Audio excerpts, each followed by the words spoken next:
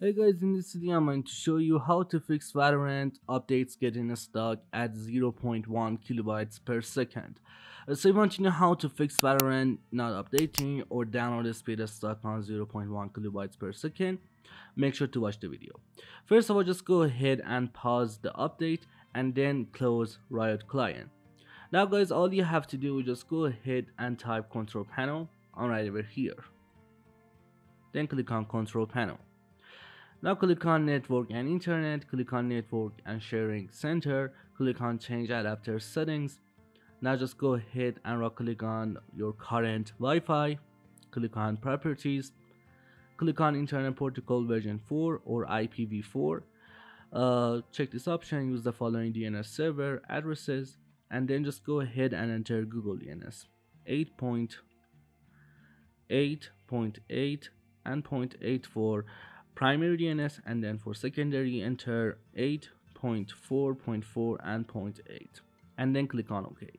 And also guys, you can use Cloudflare DNS to fix Valorant download speed is stuck at 0.1 kilobytes per second. To use Cloudflare DNS, enter 1.1.1 and 0.1 for primary, and then 1.0.0 and 0.1 for secondary DNS. Then click on OK. Now guys, all you have to do is just go ahead and type CMD or command prompt on search bar, right click on it and click on run as administrator. Then guys, just go ahead and check out the video description. I put this comment on the video description. First of all you have to do is just go ahead and copy the first comment, ipconfig/flash DNS, go back to the command prompt, right click on your mouse to paste it, then press enter. Go ahead for the second command.